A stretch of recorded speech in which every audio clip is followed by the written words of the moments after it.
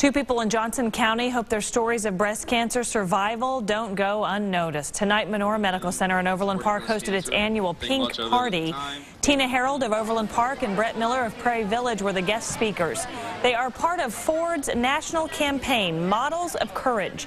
Miller is one of the youngest men to be diagnosed with breast cancer. I felt chosen to spread my story, to let other people know, men, that it's possible, women, that it's possible, even younger. Don't wait till that 40-year-old, mammogram test that they tell you about. Check yourself. Women were also offered free bra fittings, pink hair extensions, and body massages at tonight's event.